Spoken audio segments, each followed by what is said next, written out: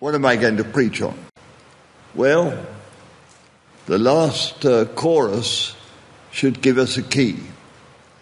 And it spoke of the promises of God. And that's what I want to speak on this morning. And first of all, I'd like to turn with you to Romans chapter 9. And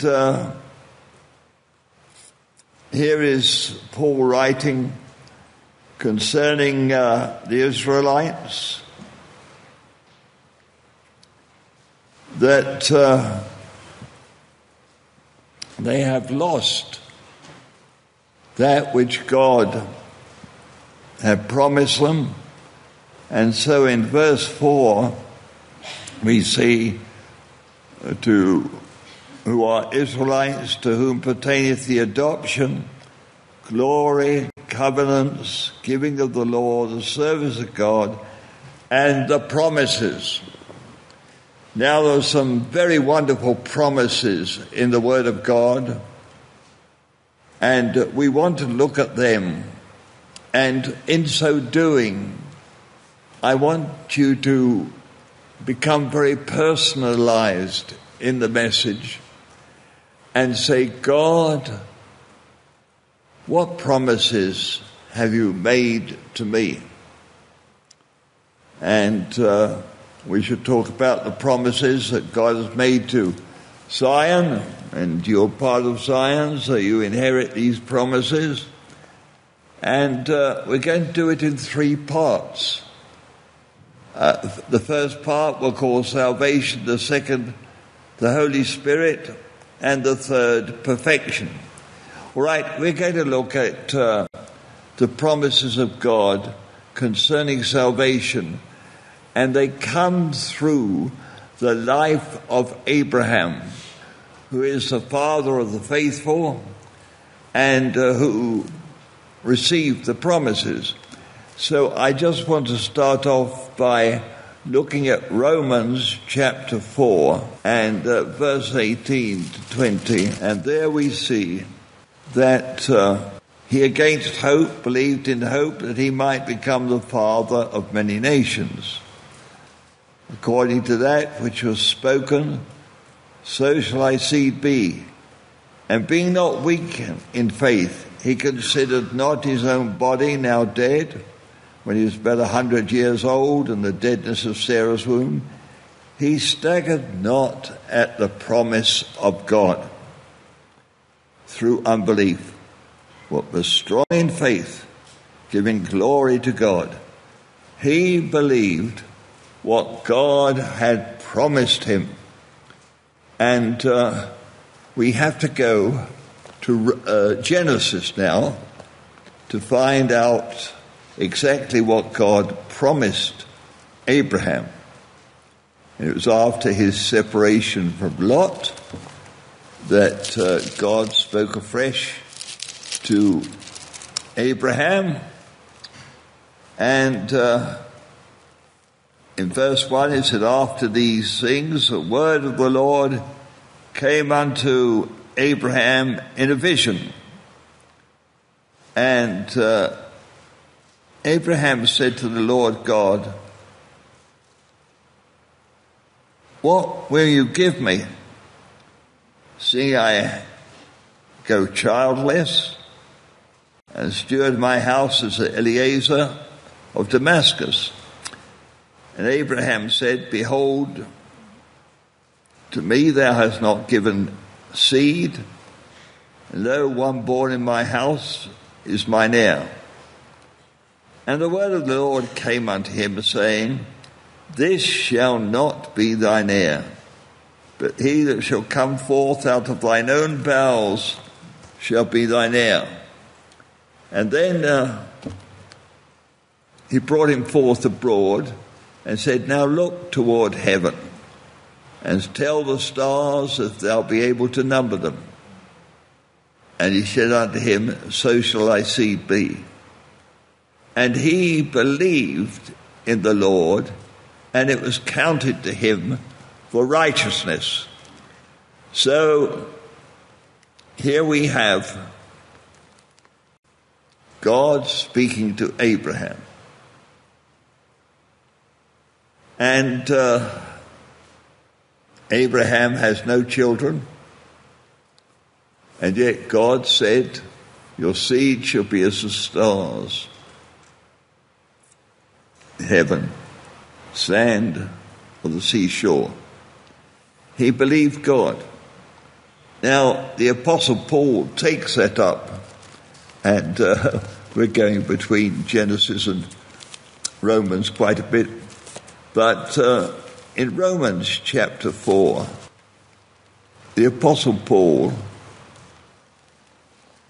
takes that and says that Abraham, in verse 21, says he was fully persuaded that what he had promised he was able also to perform. And therefore it's counted to him for righteousness. And here is one of the keys of a righteous man, that he believes what God promises him, albeit it seems impossible. And verse 23, this ties it up with ourselves. Now this was not written for his sake alone, that it was imputed to him. He was counted righteous because he believed what God said to him, but for us also, to whom righteousness shall be counted, if we believe him that raised up Jesus our Lord from the dead, who was delivered for our offences and was raised again for our justification. Well, Abraham had to believe that his seed would be as the stars in heaven above. He was counted righteous because he believed what God said to him. We, on the other hand, have to believe that Jesus died for our sins. And if we believe that, it is counted to us for righteousness. Now then, I want to go back to Genesis 15, and I want you to see that to confirm the promise of God, Abraham was required to take several animals in verse 9 and taking a heifer of 3 years, she-goat of 3 years, ram of 3 years, turtle dove and a young pigeon. And he took unto him all these and divided them in the midst and laid each piece one against another. And the birds he divided not. So here we have the beasts, the animals that are cut in two, and they're placed opposite one another, so it makes a pathway between them. And then a deep sleep came upon Abraham. Now, it's interesting, this question of the deep sleep. I have experienced it. And I tell you what it's like.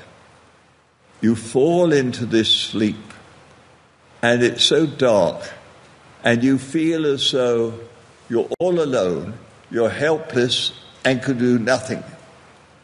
And anything that's going to be done is going to be done by God and God alone. And in certain times in my life when God was going to do something significantly for me, he would cause a deep sleep to come upon me, and I would realize my helplessness. I was not going to be able to experience or to fulfill what God was going to say to me. Well, here it is. The terror of a deep sleep fell upon Abraham, and the horror of great darkness. And I tell you, it is just that. And he speaks to Abraham. And then I want you to see, in verse 17, And it came to pass that when the sun went down and it was dark, behold, a smoking furnace and a burning lamp passed between those pieces. Now, in olden times, this is what they did. They had lambs or sheep or cattle, divided them, and when two people were going to make a, shall I say, covenant between each other, they would walk down side by side through the passage of these animals, and that would confirm the covenant. But you see here, Abraham is in a deep sleep. And who are the two people that walk through this passage? Well, it's a smoking furnace and a burning lamp. And a smoking furnace, of course, Hebrews 12:29. Our God is as a consuming fire. And then in Revelation chapter 1 and verse 12, we find the appearance of the Lord Jesus Christ amongst the lampstand. And so we have the thought and the message that this covenant that was going to be made between God and Abraham was going to be assured not by Abraham or by his seed, but by God and the Son. And therefore you see what we see today in the Middle East. It seems impossible that, the situation that Israel can hold on and so forth. But in actuality, you see, the land has been promised to Abraham. And the two that are going to see that comes to pass are the Father and the Son, and not the Israelites. See, it doesn't depend on flesh. And so, you see, when God makes a promise to us, we are kept not by our own strength. My God, I know that. At night I pant and pant and pant and pant.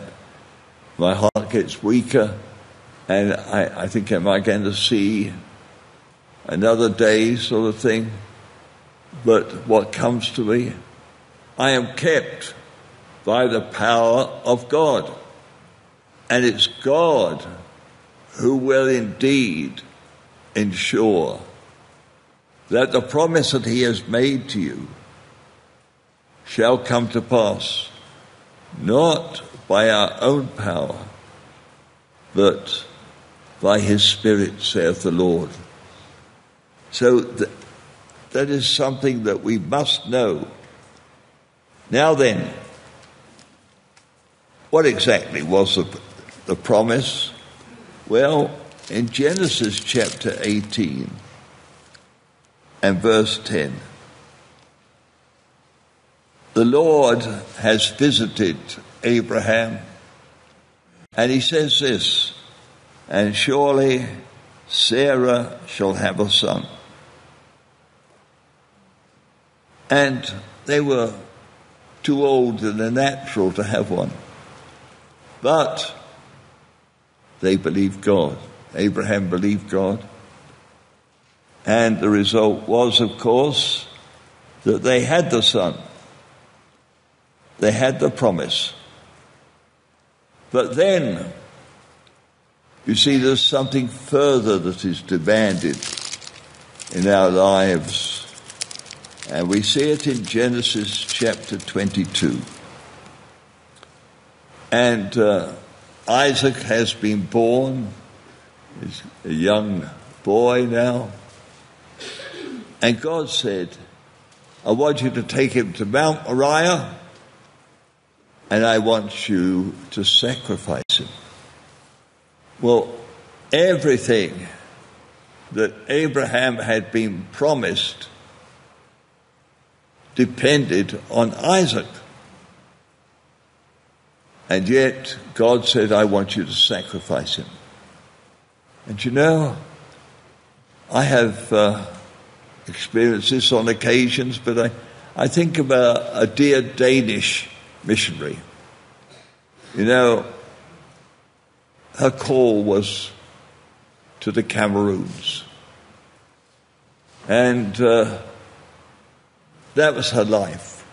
She was a nurse, and she had the call of God to go to the Cameroons.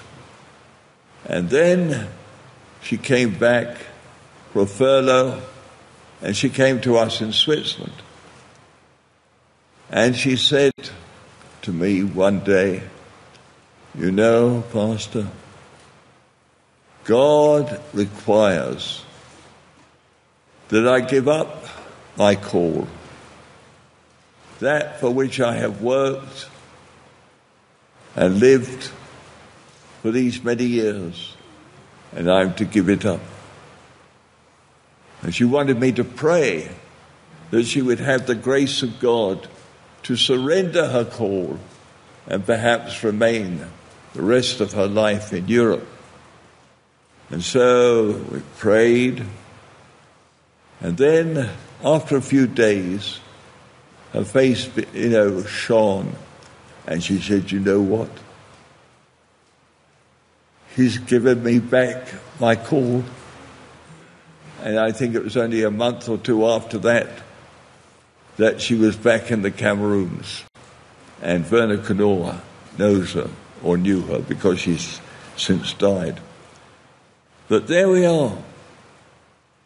You see, it's a reality. And that which you have lived and sacrificed for, God might well say, I want you to give it back to me. And you can't count on him doing that which he did for this lady, or which he did for Abraham. Because as Abraham was about to slay Isaac, the angel of the Lord said, stop. And he says that you have not withheld. I'm in Genesis 22 and verse 16. Thou hast not withheld thy son, thine only son. You see, of course, that only son, Isaac, was a son of promise, and he was a type of the Lord Jesus Christ. And then this follows. Verse 17. That in blessing I will bless thee, and in multiplying I will multiply thy seed. You know, one of the important things is this. What are we going to have multiplied? You know, I was in Australia, and I was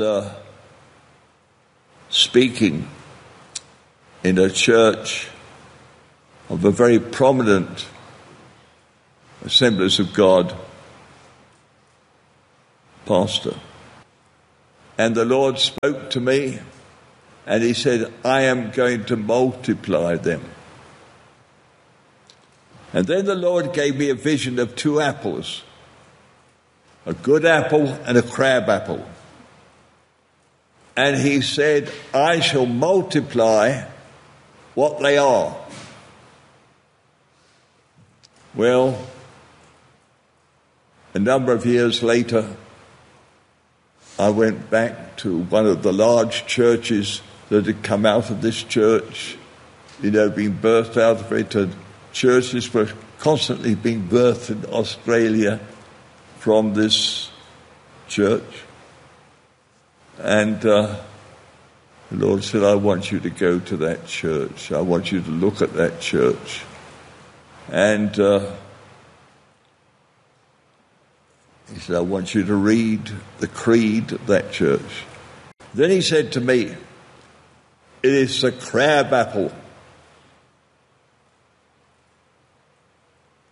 But he said, I said that I would multiply. So I had the responsibility of having said to them prophetically, you know, this work is going to be multiplied. But you see, what was being multiplied was a crab apple. And if I told you the name of all this, you'd all know it. So there's one thing that's very important. That first of all, our lives must be holy and blameless before the Lord, because he wants to multiply us. And you go to the mission field, and when I first went to the mission field, I was amazed. You know, on the mission field, you saw exactly what you saw in the United States or England and so forth. The missionary who was Presbyterian produced a Presbyterian church. A Methodist produced a Methodist church. And if there was corruption in the home church, that corruption also came on the mission field. You see, there was a friend of mine. Again, you would know his name, but I don't want to mention names. And God used him in his denomination. And several churches were raised up by him.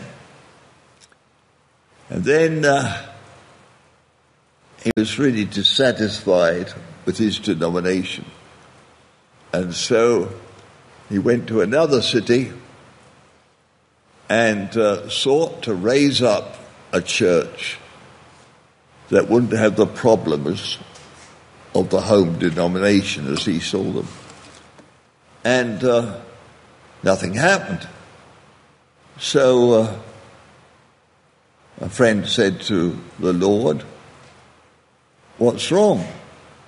These other places you bless. Do you know what the Lord said to him? He said, you are of that denomination, and that is what you can produce, and you cannot produce anything else. You think nature teaches us that? You know, an orange tree is only going to produce oranges. With all the goodwill in the world, it will never produce an apple. Potatoes will only produce potatoes, because God said in Genesis that they were to produce after their kind. That is why it is so important to see the divine order here. In blessing, I will bless you. We want the blessing of God in our lives. We want to be wholly his, because as we are, then we will be multiplied. We will be reproduced in the lives of others. You see, we cannot do otherwise. And so this is very important to understand, that before we think of multiplication, we've got to realize what is going to be multiplied, and that we want to seek God so that what he multiplies, in other words us, is pleasing in his sight. And so there we have the divine order. In blessing I will bless thee, in multiplying I will multiply thy seed. And then he says two things. As the stars of the heaven. Well, those are the sons of God. And the sand which is upon the sea. And you will notice in the Old Testament, you see, and then the New Testament too, that there are actually two seeds of Abraham. The earthly Israel, which speaks of the sand. And then the spiritual ones which speak of the church. You know, I've had the privilege of seeing Abraham. And he was in heaven, and I had this vision of him. Such a jolly grandpa. Had ruddy cheeks, red cheeks. He was bubbling over with joy, and somebody had just arrived from Earth, and there was a good old grandpa. He had his arms out. He gave them a tremendous hug and kissed them, and he was so overjoyed to see his seed, the stars coming up. You study carefully the Word of God. There are distinct promises to the earthly seed about the inheritance upon earth. And so that this can be established, from the Word of God, I'd just like to look with you in Galatians, because it's very important indeed that we are firmly rooted in the Word of God when we teach these things. In Galatians chapter 3 and verse 29, and it said this: "If ye be Christ's, then are ye Abraham's seed, and heirs according to the promise." So very clearly from Galatians 3:29, that if we are Christians, we belong to Christ, we are also Abraham's seed. And so we are the heirs of the promises of God. Well, it's very important, of course, that we are quality people that God will rejoice in multiplying. And actually, you see, God has given to the fellowship these wonderful promises that he would establish a Bible school, a Zion Bible school in every nation. Praise the Lord. Well, there we are. Now then, I said, basically our salvation is rooted and grounded in the fact that Abraham believed the promise of God. And the promise that we have to believe, of course, is simply this: that Jesus died for our sins. And we've got to be very careful to listen carefully to God. What promises is he making us?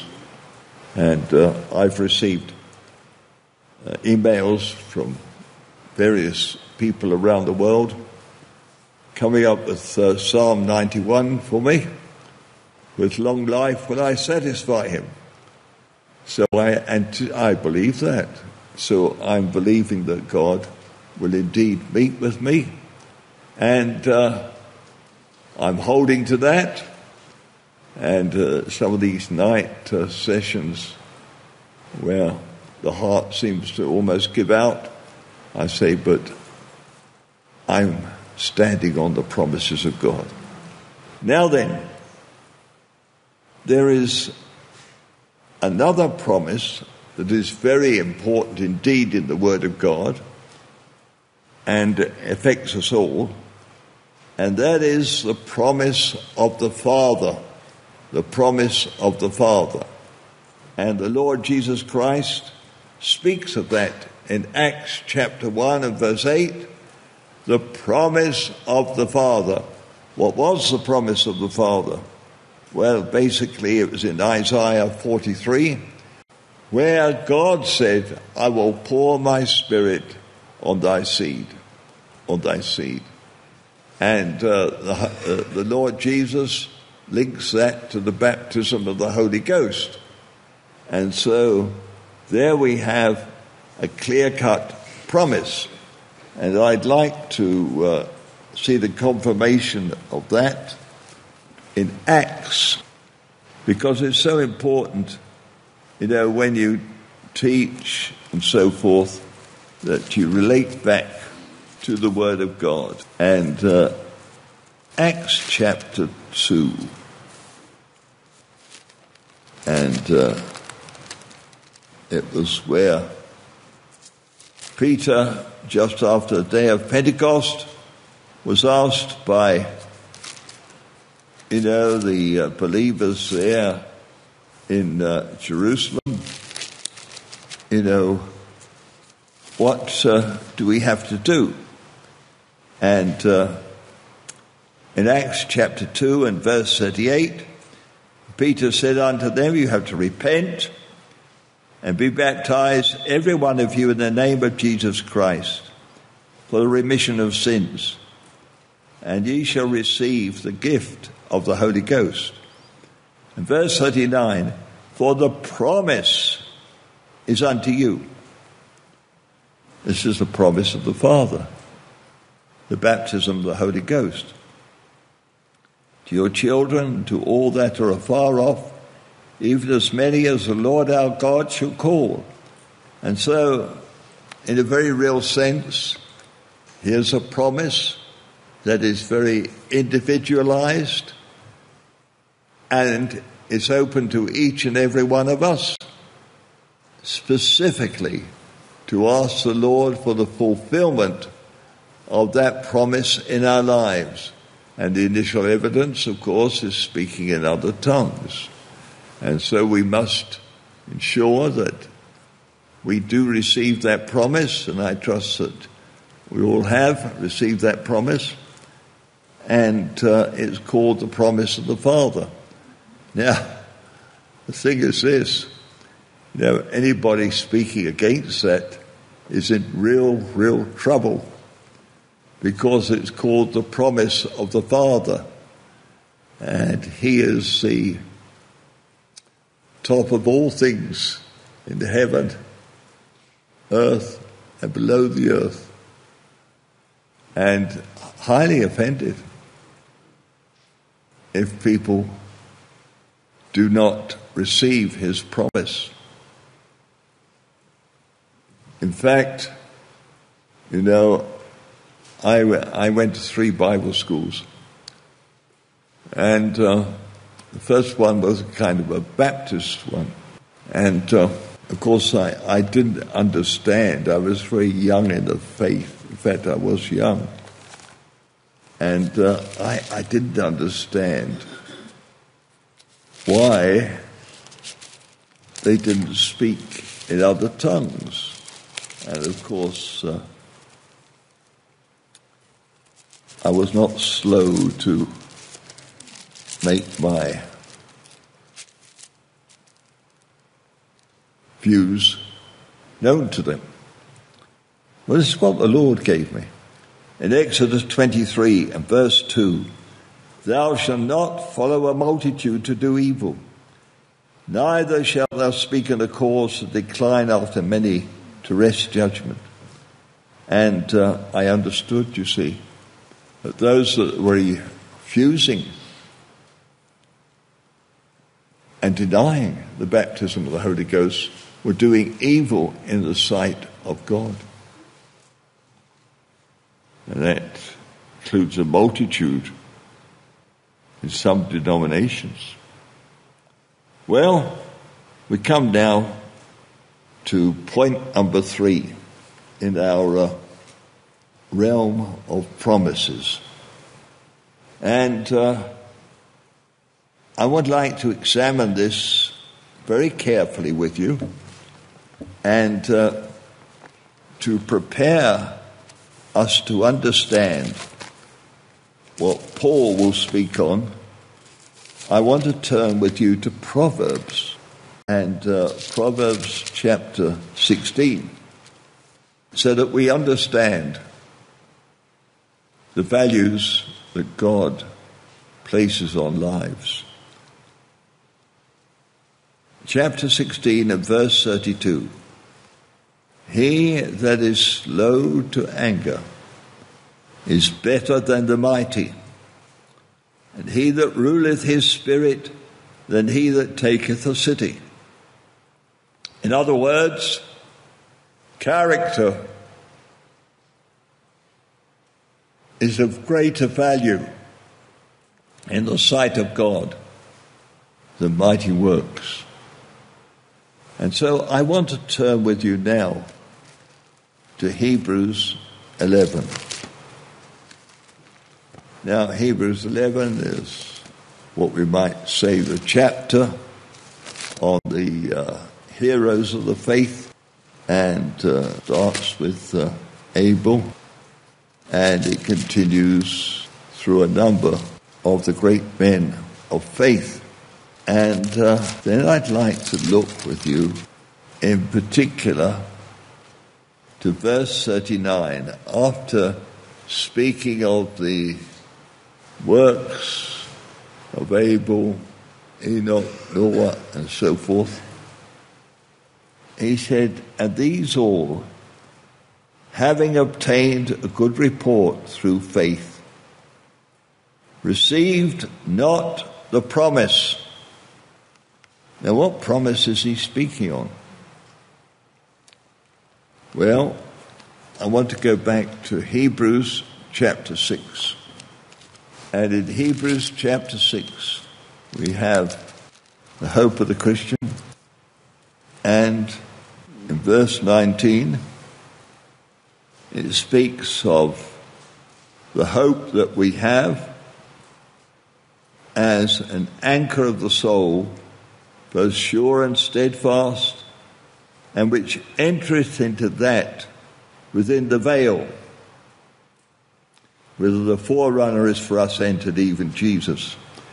In other words, for us, there has been a way made into the Holy of Holies, which was impossible for the Old Testament saints to attain unto. You say, well, what about Moses? Yes, but wait a minute. For Moses, Egypt was the outer court, the wilderness was the holy place, but he did not get into the promised land, which was the Holy of Holies for him, because his spirit was provoked. His spirit was provoked. And so, for us, and I want to go back now to Hebrews chapter 11, verse 40. God having provided some better thing for us, that they without us should not be made perfect. In other words, perfection was impossible in the Old Testament days. But today we have the possibility of entering into the Holy of Holies. And in chapter 12, I'd just like to look at this little verse with you. In verse 22, but ye are come unto Mount Zion, city of the living God, the heavenly Jerusalem, and to an innumerable company of angels, to the general assembly of the church of the firstborn, written in heaven, and to God the judge of all, and here it is, and to the spirits of just men made perfect. Just men made perfect. And so perfection is being within the veil in the Holy of Holies, which the others could not obtain. But there is the promise of God for us. The promise of being able to enter within the veil into the Holy of Holies. Well, I want to conclude with these thoughts. We've said that the title is The Promises of God. We saw Abraham. He had those marvelous promises of having a heavenly and an earthly seed. And that promise in blessing, I will bless you, and multiplying, I will multiply you. And this is what we want.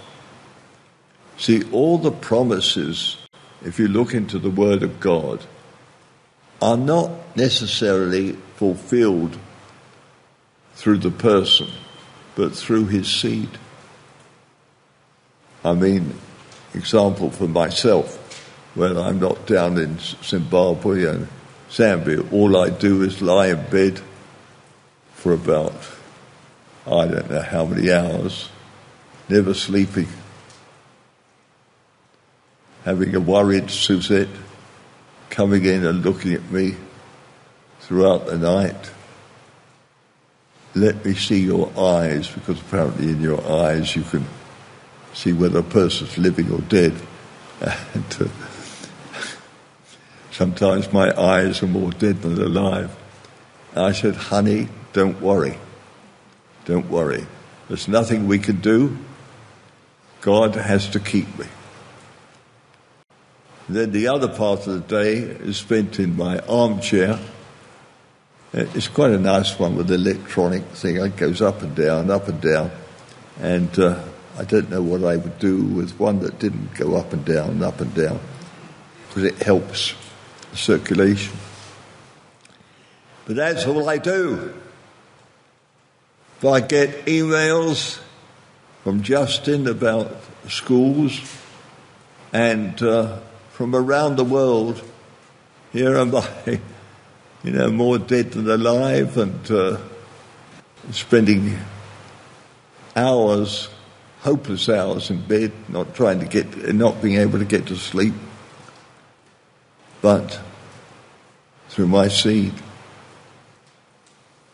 the purposes of God are being fulfilled. Now, I want you to take these things to heart so that you have fruit in your old age, and so that by the grace of God you will have seed who do the work to produce the promises of God that He's made to you in your life. But also, I want you to consider, the promise of the Father, the Holy Spirit, the spiritual gifts, and also umpteen other promises in the Word of God. That in actuality, that we stand on the promises of God. And however extraordinary those promises are, I mean, for me, that I would have long life and so forth. Well, you listen to the medical people talking about me and they wonder why I'm still alive. But it's because God has given that promise. And I want you to start asking the Lord, Lord, give me a promise. Lord, what is my inheritance? I was down the tip of Africa, South Africa, and I was looking at a map. This was many years ago. I said, Lord, what nations will we have influence in? And he said, all 50. It's about 50 nations in Africa. I thought, my. I go to India. I'm down in Nagarcoil, which is down to the point of India, looking at a map and looking at all the states. And I say, which states, Lord, should we have influence? He said, everyone. Everyone. Then I go to the not the Cameroons, but I think we were in Ouagadougou with Suzette and Pastor Toppy and myself. And we were talking about, the inheritance of Zion in West Africa. And I said to the Lord, what nations are you pleased to give us an inheritance? He said, all the nations of the world. And so, we've got an extraordinary promise. And I'd just like to leave with you this one other scripture. It's Isaiah 51. And here God is speaking to us. He said, hearken to me, ye that follow after righteousness, ye that seek the Lord. Look unto the rock from whence you are hewn, and to the hole of the pit whence you are digged. In other words, look where we've come from. And then in verse 2, look unto Abraham your father, Sarah that bare you, for I called him alone and blessed him and increased him. And then it says, the Lord shall comfort Zion. He shall comfort all her waste places. He shall make her wilderness like Eden, and her desert like the garden of the Lord. Joy and gladness shall be found therein, thanksgiving and the voice of melody. Well, are we going to believe what God tells us? Or are we going to say, well, that seems impossible? No, I choose to believe God. I believe these are promises that God is giving to us, and that when the days of revival come, and I receive emails concerning that people say, oh, it's truly coming. And looking forward to my own healing. And I choose to believe that what God says to us is going to come to pass, that we will have an inheritance in every nation, and that God will glorify himself through Zion. But what is the all-important thing is what we are. What we are. It's not what we do. Writing all those books aren't going to get me into heaven. No. It's the kind of person I am.